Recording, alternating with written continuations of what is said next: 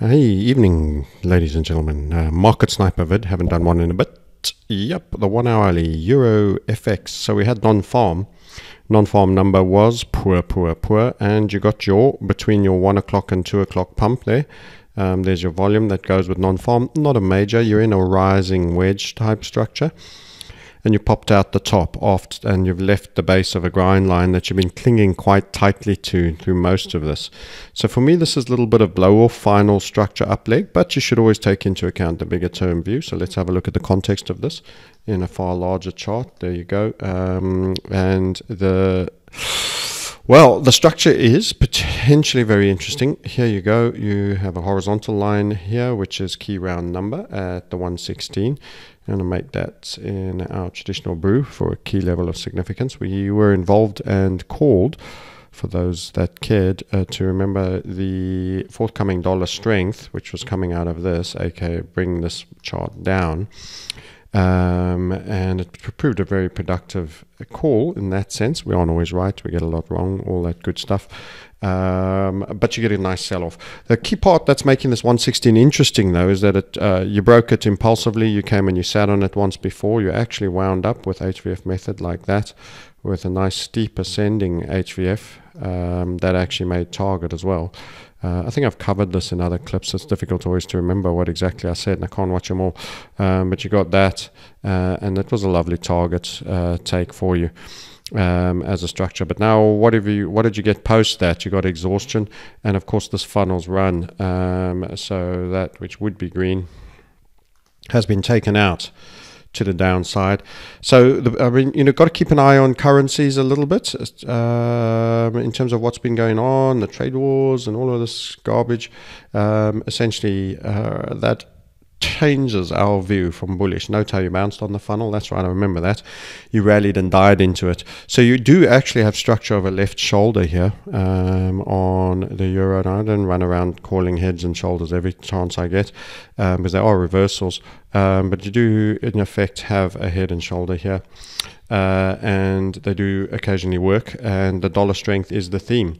And you could find yourself in a situation where there's reluctance to run through this funnel event that occurred on the upside, and that in fact you run into take profits and targets from there, and this churn that set up this overperforming downside inverted HVF that made its own target to the downside with the overperformance and the bounce in the legacy funnel has now come down to the key level of significance of 16 where this one was. So it's worth bearing in mind, and this will shock many, that the Eurozone could come back into the frame again in terms of its state of health. So this is a fundamental call using a technical prompt. In other words, if this triggers, listen to me now, making headlines, making big ass calls again, ready to be badly wrong, and that's okay because it's not about wrong and right, it's about making money. And the structure would say, yep, there's a target to be had down there. Now if we take a look at that, I can see already with the original topping out at around 125 and going all the way down to 116, that is almost an entire 10,000 points. So it's going to bring you back down to some way down to the 106 level. So if you lose another 10,000 from this 116, you're going to end up at 106. That's going to get the parity howling going again. But if it was to run parity, this target would be bigger. But that doesn't mean it's going to rally. If it did do this, it could churn for a while. But a reasonable chance of quite a big sell-off in the euro. So I suppose that's the message. Calling out for the risk and possibility of a big fall in the euro, following our top out call at 124's 19s and the first setup in a new trend with overperformance that did overperform and a right shoulder. And given that macro, by the way, let's just remind ourselves of the weekly. I'm doing it all the wrong way around, aren't I? That would bring you very much down to these lows prior to this rally. So that would mean in strength and probably more blustery chit-chat from the Fed about tightening while the ECB is not up to too much on that frame. on that side. And then I wanted to drop down into that little bit of time frame over there to take us all the way back down to where we started on the rising wedge. Let's reframe that nicely. So with that sell-off, little grindy bear flag, probably had much the same over there. You got a big spill, and then you're getting this kind of across the tops and bottom adherence to this grind line, and a final blow-off top out of there, marginally higher there as you touch the top of the wedge down on the midline and push. This is not strong. This looks like a pennant, but a downside one with that dependent flag. So if we drop into that and have a little look-see, you could probably put a stop up top here and be shorting, or even there if you're tactical. By the way, this is not an HVF. I wouldn't easily be doing much here, but many of you are tactical traders, and this is not a recommendation. It is just me talking aloud about potential tactical entries. Note the grind line over here, which also is quite compliant with a bear flag, although it's slightly different and maybe got a little bit of wedgy, squeezy Japanesey big boy. Yep. So that would be a dotted line for me.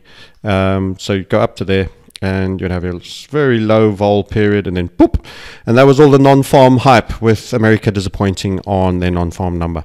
So that's a good short. On balance of probabilities, for me, a good short on the FX side, and you could in fact trade all the way to the 106. You could break in on quite a short time frame with quite a narrow stop. Ooh, hold on, we have tools for that. Let's draw it. What the hell? Make this clip a little bit longer and stick it on.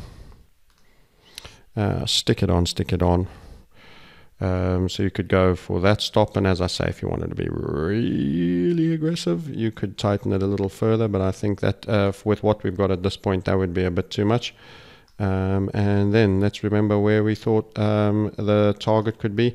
I'm taking it all the way down. This would be a huge risk reward. Let's take it up to the 4 hour. I'm not going to achieve too much on this bit small time frame, and stretch him out again. We need that to bring it all the way down, and we had 106, didn't we? So bring him down, round about 106. Where has my target? There we go, 106. How'd you like them apples for a risk reward? Anybody? Yep, you could indeed. And this would have all the headlines about Eurozone sickness again. What are we actually getting for a risk reward? Let's have a look. 47 to 37. Piddling risk reward. You would only make 47.37 units for every 1 unit of risk. But anyway, yeah, that's your potential trade. And I'm Francis Hunt, the Market Sniper, and I'm updating you on FX and saying there's a more than large chance, a more than reasonable chance, given the nature of the risk reward we're actually shouting out for, that you could get a spill in the Euro USD, and I would expect it to be driven on all the normal travails suddenly getting focus again, such as banks, Italy, Deutsche Bank. Yeah, you heard them all. We've spoken about them many times, etc., etc. Okay, you heard it here first. Let's see if that happens. Otherwise, come and write nasty comments in the YouTube section proving how much bigger a man you are than me. I'm just being facetious tonight. Must be the Russians. Pity they got thrown out the World Cup. Anyway, speak to you all later. Enjoy the clip. Enjoy your weekend. Like and share, and we'll speak to you all soon. Thanks for watching.